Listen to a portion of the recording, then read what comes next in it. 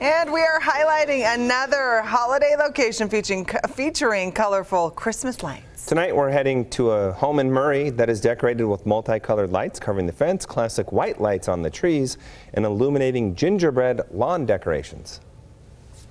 The classic light-up lawn decorations are some of the best and cutest you'll see. I'm not going to lie to you, I just got a snowman fishing. Oh!